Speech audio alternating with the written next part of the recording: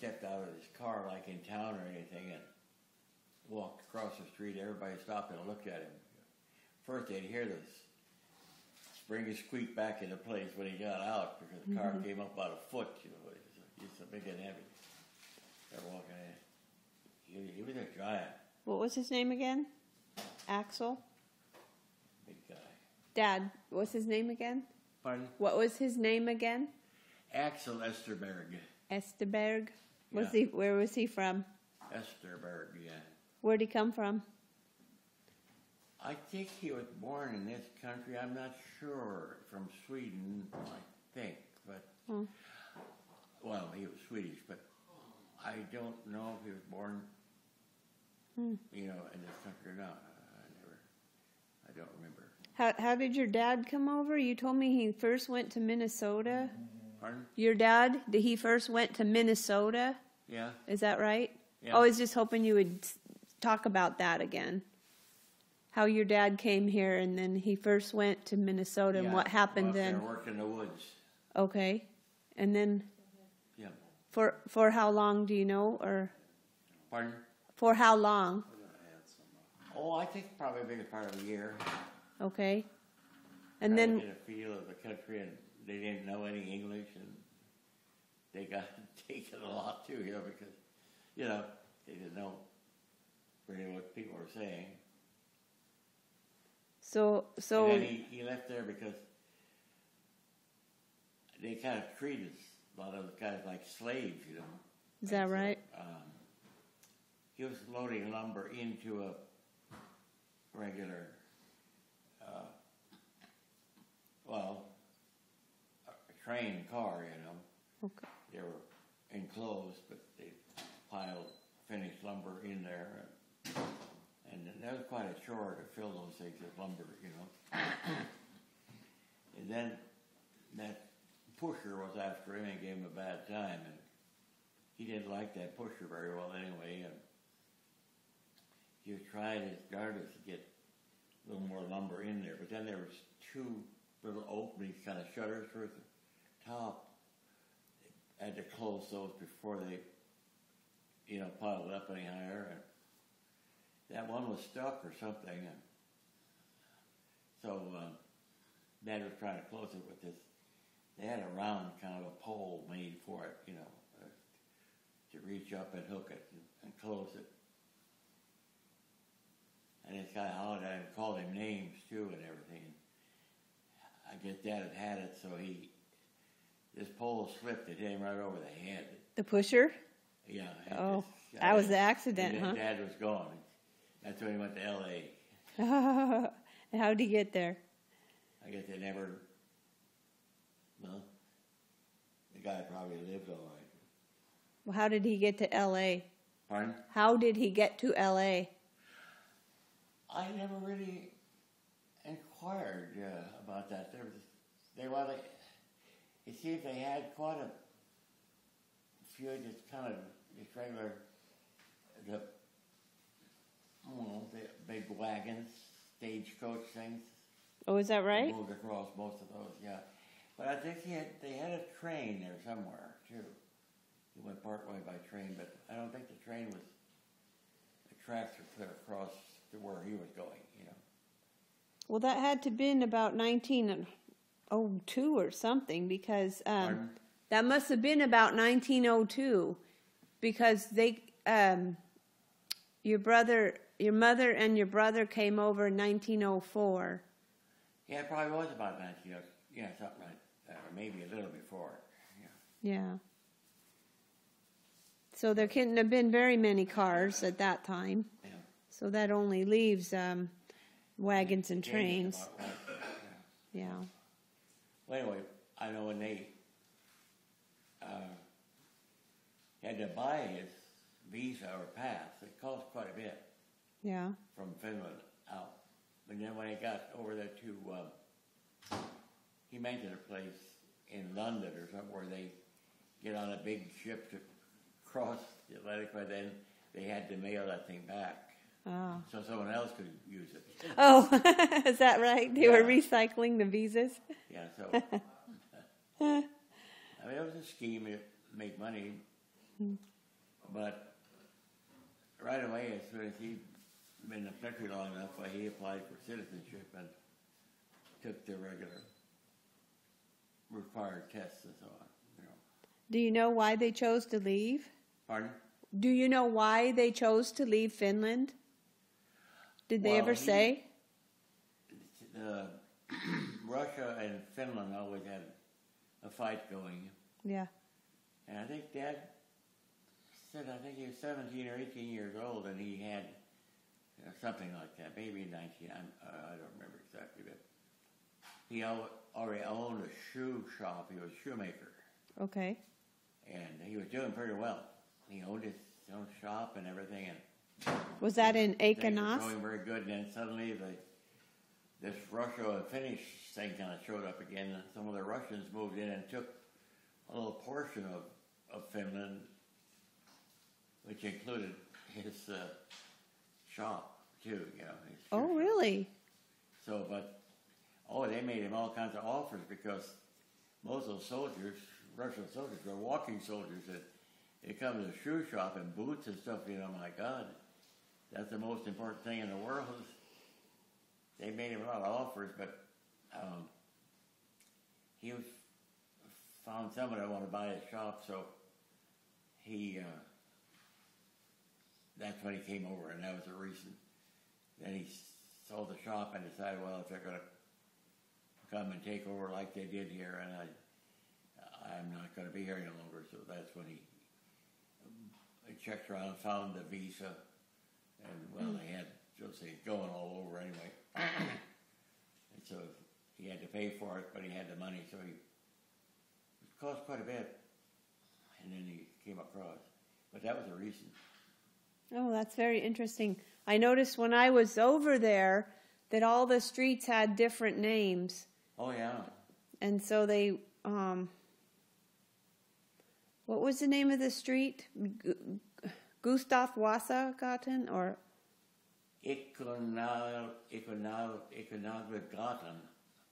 Gatan is street. I thought it was Gustav Wassergarten, but pardon? I thought the name of it was Gustav Wassergarten. Oh, yeah. But it could have changed. It could have changed, yeah. Because I think the names did change after the Russians kind of showed up. Yeah, and the street that my mother sent letter to her mother was, I know now how to say it, Nikolai Gatan. That's right, Nikolai Gatan. Yeah, and I think that might be the one that changed to Gustav Wassergarten, I think. Oh, yeah. Yeah, I think that might have been it. And my dad's horse's name, when he was logging over there in Finland, was Naskus. Oh, yeah? The horse's name? Yeah. Yeah. And then his dad was killed by a horse. Got kicked. Maybe I told you. Yes, yeah. I remember you mentioned that.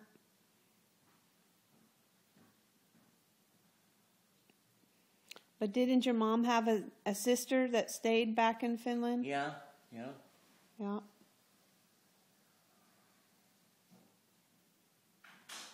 forgot her name now, but...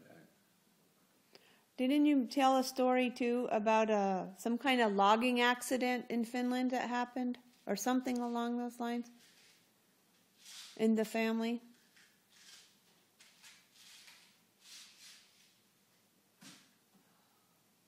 The only thing that I can remember, my dad talking about when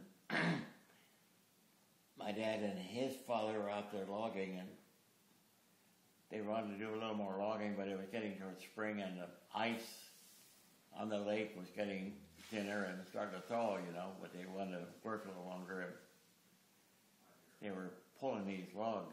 Of course, they pulled easy on that ice, anyway. And then he had a spot there where it thawed a little more, and the ice broke through, and he and the horse and everything went into the water. And Dad said he saw him there, and it was so cold, He said he's just shaking, and he said, "Stay away, get away," so he wouldn't fall into, Uh-huh. And now how he got out, no one knows, but he showed up. Did he save the horse? Pardon? I don't know. I really don't remember. Oh. Any other stories from Finland that you remember them telling? Pardon? Any other stories from Finland you remember them telling you?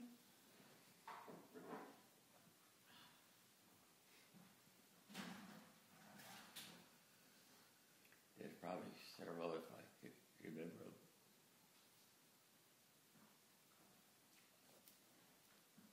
Well, didn't they work in a brewery? I thought there was a story about... Pardon? Did they work in a brewery? Oh, Did, yeah. There was some job there they had in a brewery? Should I think of...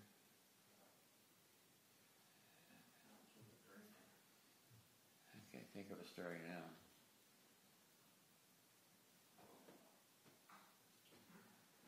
Well, I know when I went there was a brewery. There's a brewery in the town of Akenas. That's right. Well, that's, I think, where the grandmother worked for years in a bruggeria, they call it bruggeria, the brewery. Yeah? She left in the morning with a little kind of a lantern thing, had a light. When she came home, she had the lantern again for years. Well, I guess so, because the winters, they're short days, aren't they, up there? Yeah. And I don't, my mother told me, how many years? She worked there for years anyway. What was her name? Pardon? Do you know? What was her name?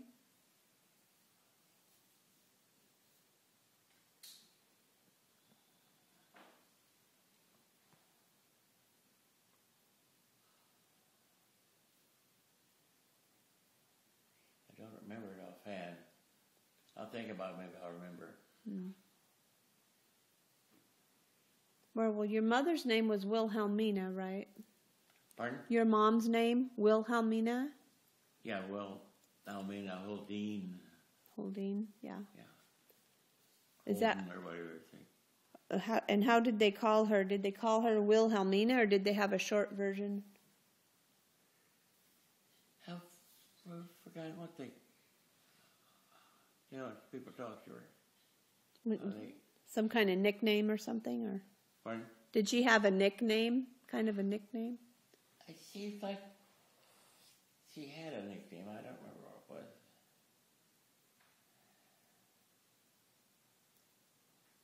Well, she had a sister. Willa or something like that. Willa or Willa? Wilhelmina, I think.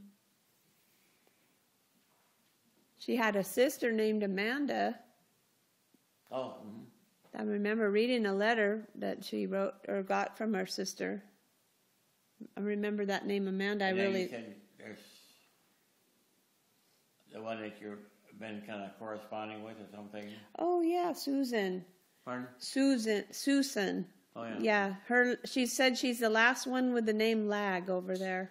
Oh, is that right? Yeah, but we established that that's an actual relative. Oh. Well, to you anyway. Yeah. So it goes back about 3 grandfathers back, yeah. but we found the common ancestor, so that's for sure a legitimate one. Mm-hmm. Hey,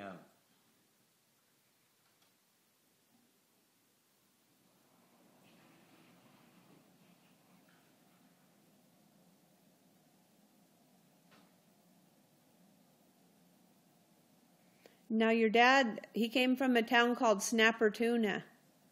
Yeah. Yeah.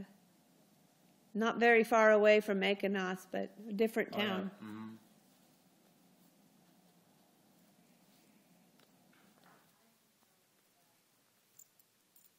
But when the Russians took over, he sold out. He wouldn't work for them. Because when they went to school and all, they grilled them to dislike the Russians, because the Russians and the Finns always had for centuries. So Right. It was bad news.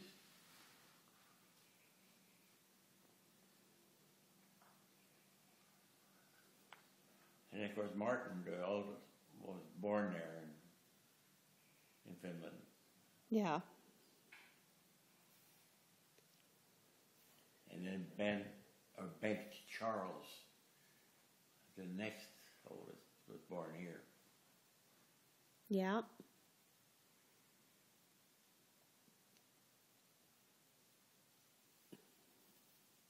And which one came after that? Pardon? Which one came after that? Who was born after Ben? Bengt? Florence. Florence? Yeah. Then Virginia, then Mary, and then Helen. Okay. Helen was the youngest, and Yep. Florence was the oldest. Of the girls. Yeah. Yeah. And then you were born after which one? Just trying to think. I guess there's something I was going to say, but I forgot what it was.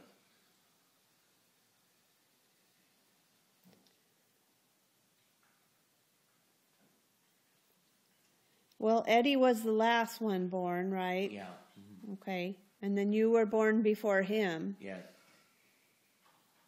So who was before you? Pardon? Who was born before you? Helen. Helen? Okay. Yeah. And before Helen? Then Mary, and then Virginia, then Florence. Okay. And then Ben, and then Martin. Okay. Yeah.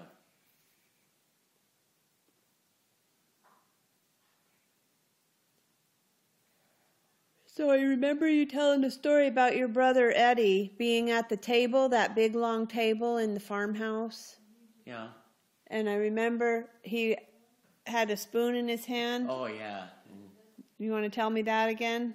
yeah, I remember he had one of those real peppy mornings where he couldn't sit still, and then they had mush, and so he had his big spoon there, and and he couldn't wait. He just acting up to it. Pass the cream and the sugar and the cream, and finally he dipped in and threw so hot much in his face, and then he screamed. He wasn't very old. Dad was there, so that should teach him. Sit still at the table.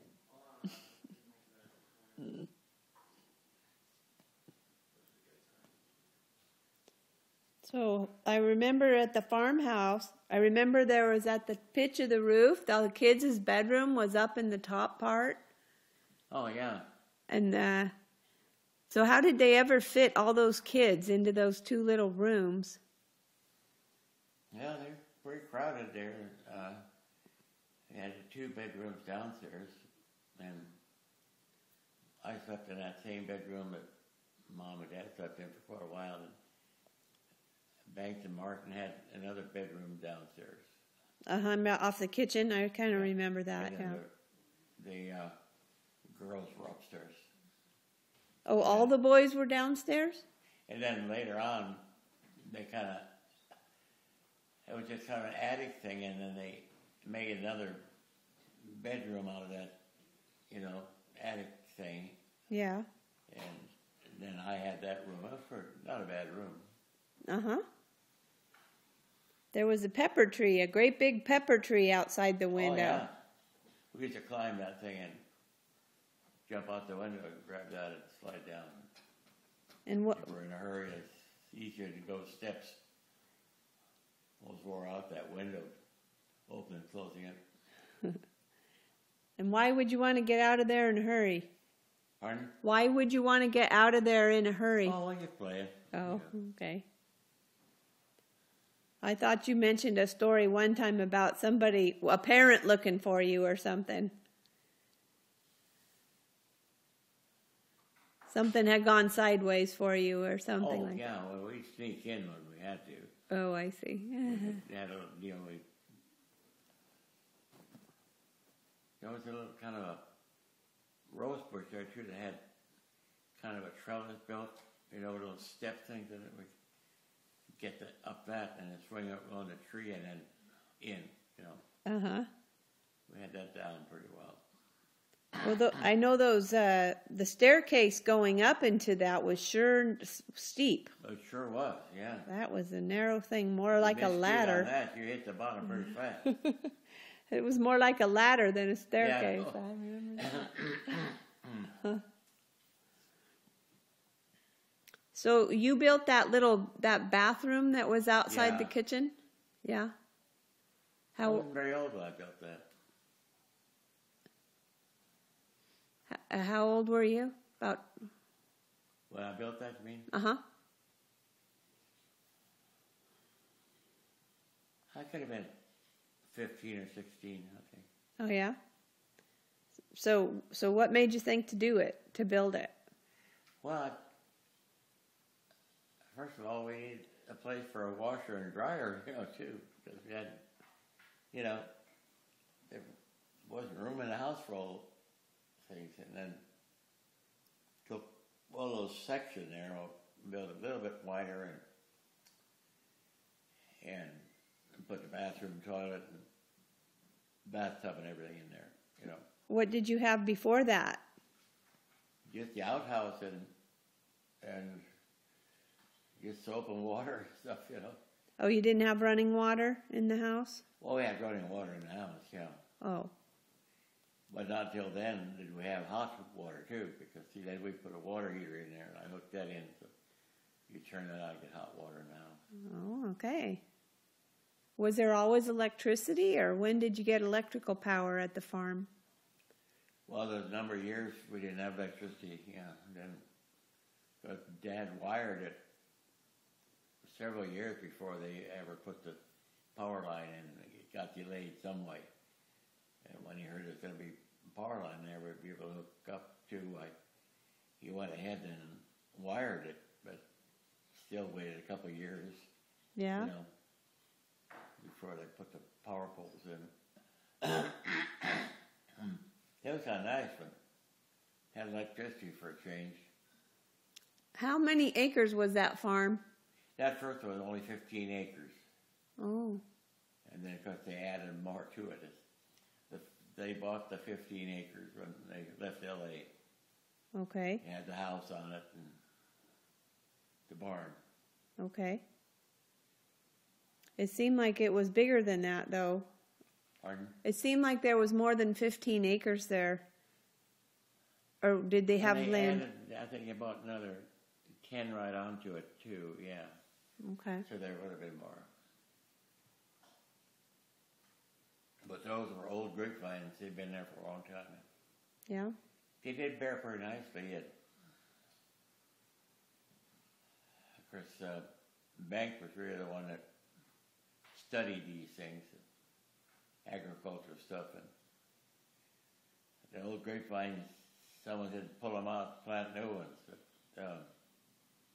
then someone told him there was a way to trim them back to where they'd kind of rejuvenate and start bearing well again. He did that. They did bear well, Yeah. And the demand that there was those for that 15 acres of all. Well, biggest part was muscat grapes. That was used for making sweet wine? Pardon? What do they use muscat grapes for, making sweet wine? I didn't follow you. What kind of wine do they make with muscat? They made the muscatel. Yeah. And then, of course, they could make any color they wanted because then the Alicante grape was a red color one. If you could throw that in and everything turned red, Uh-huh. Didn't matter what you had. That's why they could, quite a bit of leeway when they made wine and poured, several tons of grapes in one of those big vats to ferment. Uh-huh. A lot of times it was a combination of grapes that they got a good buy on, but they're good grapes. But, Yeah. Then they could call them muscatel because there was quite a few muscats in there. But they added whatever they found and threw in there. And did they make wine at your farm, at your own place? Did you have winemaking there, or did you only sell it to Galliano? Dad just made his own there. Oh, just for home use? Yeah. Yeah.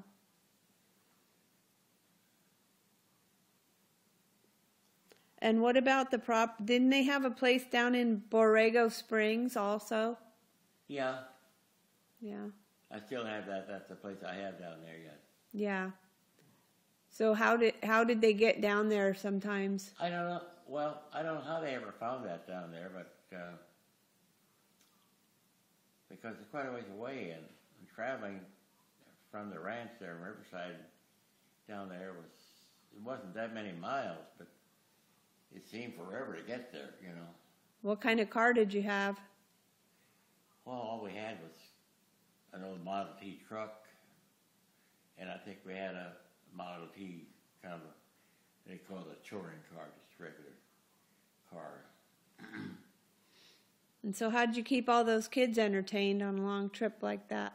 Oh? How did you keep all the kids entertained on a trip like that? Didn't your brother do something, sing or something? You mean at home when we were there? Or? Well, on a car trip.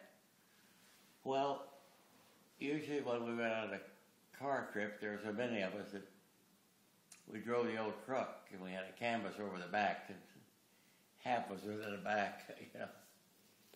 But didn't your brother come up with a song? With a what? A song? Your brother invented a song to make the kids happy? Yeah. They Martin, I think it was. Yeah. Well, that was one time that I think the truck broke down there by Warner Springs somewhere, you know. Uh-huh. They didn't have very many bridges, so you had to drive through river bottoms and creek bottoms, you know. Uh-huh. Something broke when we went through there. And we were stuck and had to start fixing it, I remember. And then it was Martin's job to babysit us younger kids. He wasn't a very good babysitter. He didn't have much patience, you know. If you didn't mind, he'd get pretty rough, you know. And we were always picking on him, too. It was a hell of a mess. Yeah, he sang to us about the grooves that I sung there. I mean, the frogs were, you're at night there along that creek, God, you just hear it. It's almost deafening. There's so many frogs and toads, you know, hollering. Yeah, I remember he made that song up. Grooves that I sung, or Yavliger song, meaning the frogs were singing a very, very rough song, and they sung their carota meant nothing. But he had to fill in, so I remember what he sang. And then we were supposed to go to sleep, but got pretty annoyed if it didn't work. You were supposed to go to sleep in the truck? Or in the Pardon? In the car? You were supposed to sleep in the car? We were in the back of that truck as a rule. And that's what he wanted you to go to sleep in? Yeah, yeah, we had some mattresses up there, and everybody laid down there. Oh, okay. Something that thing, you know, because most of us went along when we went down through the district. And so it was kind of a mess. Did you just kind of camp out there in the desert? Were you camping? Well, of course, when several of the guys got out of the car, out of the truck, and slept in the house, then we had some of us still stayed in the truck because it's not bad, you know. Oh. Because there's too many people for the little cabin. There was just a little cabin down there? That's all there was there? It's gone now. Trina and I went down there that one time 2 years ago, and the cabin was shot. Of course, the cabin wasn't ours anymore because the other kids inherited part of it. And yeah. I think Martin and his wife inherited the one with the cabin. Apparently the cabin had burned because there was still parts of it there, but it burned down. Tell me that story about the rattlesnake bite again. Oh, yeah, when we were clearing brush down there in, Borrego Valley, and under the Homestead Act, you had to completely clear cut so many acres, you know, and that's what we're doing. A lot of sagebrush and all virgin stuff there. And we kill maybe 20 or 25 of the big sidewinder snakes every day, you know. Wow, that's a lot of snakes every day. And they were deadly. They were much longer than that, but they had a flat head, and they were pretty deadly snakes. And so, we had the that old prospector. They called him Doc Beatty, and he'd come over and sit and watch us work. And he was pretty helpful too. He'd show us how to use the pick and the shovel and axe and anything else, you know, so where you get the job done and still not use up too much energy, you know. You guys are young, you can do it, but you get a little older, you just kind of work all day long, you're just about dead, so you better learn to do it right, you know. But he was always there, giving advice or talking to us. He was a pretty nice old guy. They always said he'd murdered a couple of people down there, but they could never stick him with it. So he was the only one there when they found the body. So he was kind of a pretty much sort of suspect there.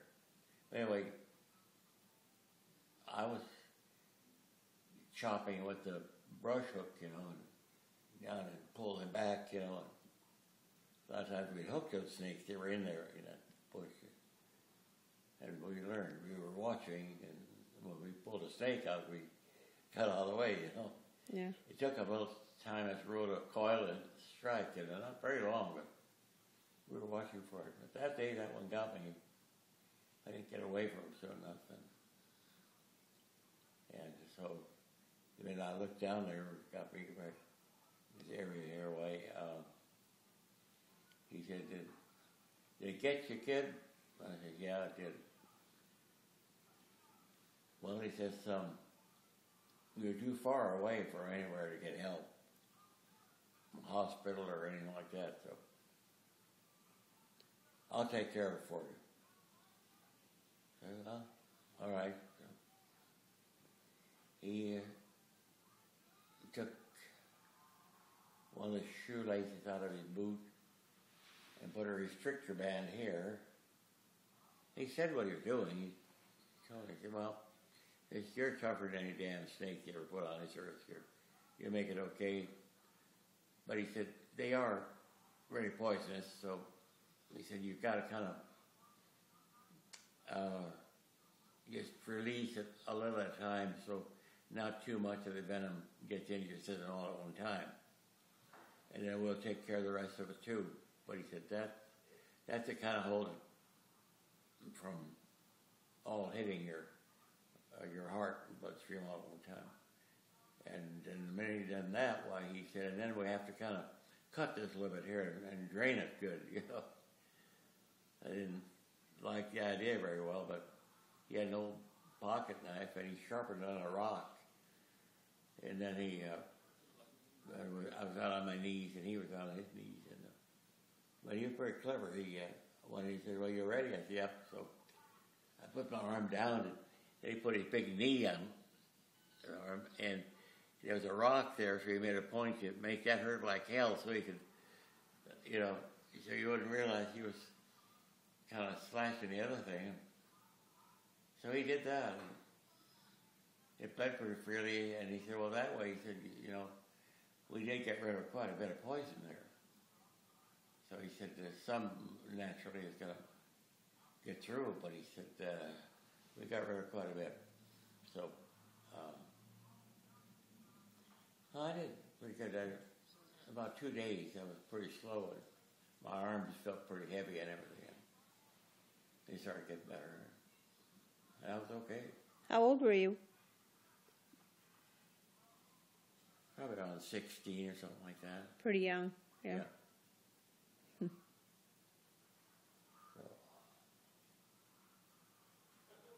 He always wanted us to bring him a gift of whiskey when we came down. We usually did. But if we had any whiskey hidden there, Dad used to hide some whiskey for himself, you know, if he came down like in the winter and it got cold in winter, you know.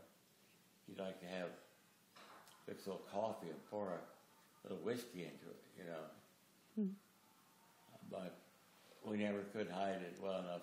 Beggie'd find it and drink it before we got back. Oh boy. He knew we knew it too. We even lowered it somewhat down with a string down the well, you know. Oh yeah? He got that too.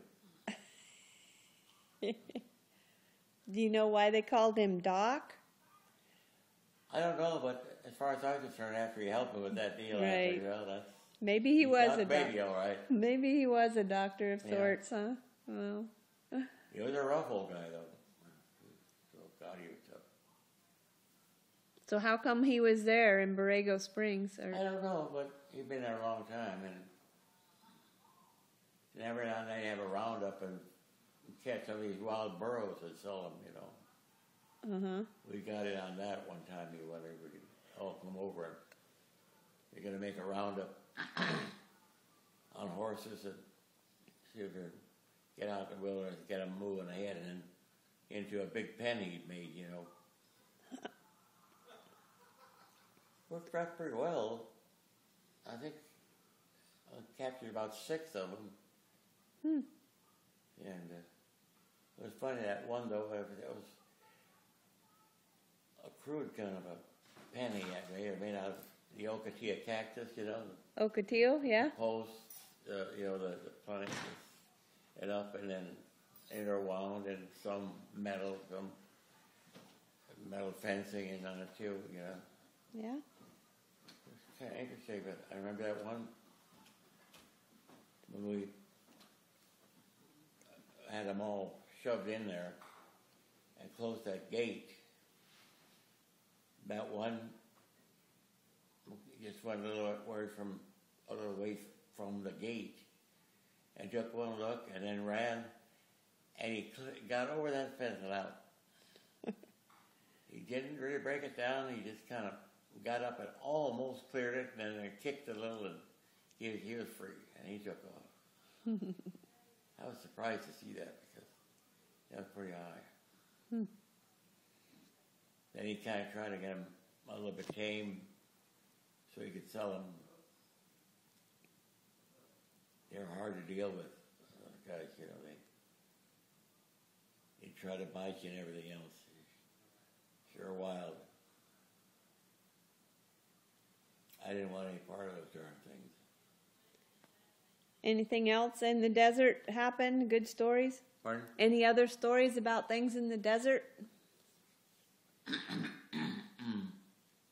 Not too much. I probably told you a story about when we had the load of lumber and entering the valley where that steep grade was only up about, it wasn't more than maybe 100 feet, but it was steep.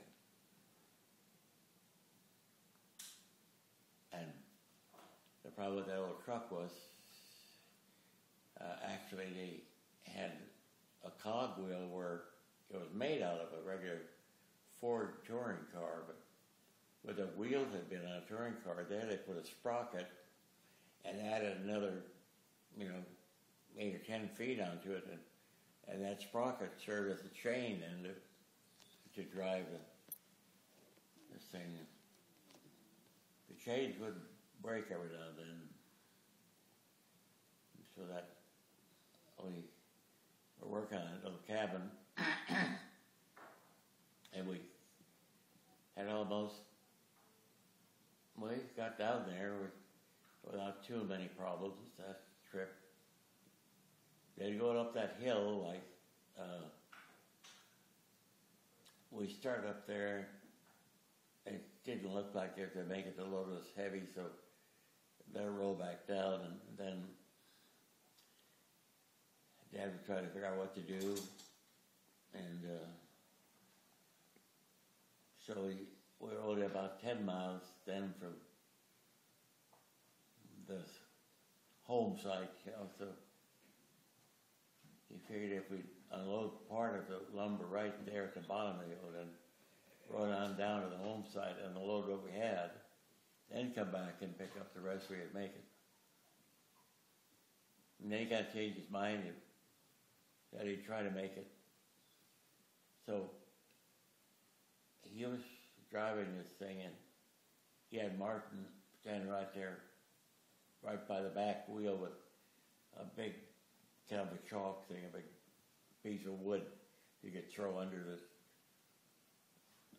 wheel in case the chain broke as I rolling back. You'd stop and hold it.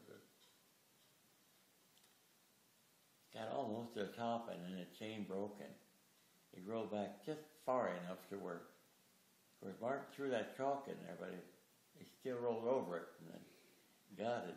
And it was loaded so heavy on the back that his front wheels were up in the air, you know, and they were steering, and they weren't even touching the ground, so it rolled clear to the bottom. Oh, boy. So then, that time then he decided to have Martin go down and see old Doc Beatty and get you know, a double team of horses and get them hooked onto this thing too. And we did, and we made it, but we lost a day on that deal. But we got there. It must have been hard for horses out in the desert like that. Pardon? Must have been hard for horses out in the desert like that. Oh, yeah. Yeah, it was. And it was getting towards the evening when Martin was supposed to walk over to Doc Beatty's place, you know. I remember Dad cautioned him about the rattlesnakes. See, there really wasn't a road. It was just kind of tracks where we drove, you know. Pretty good tracks, but and in these tracks, the rats would run back and forth here. And here's where these snakes were caught rats, you know. So don't walk in that deal. Walk in the middle of the thing. Those snakes will nail you, you know. Oh, wow. Anyway, he made it and came back.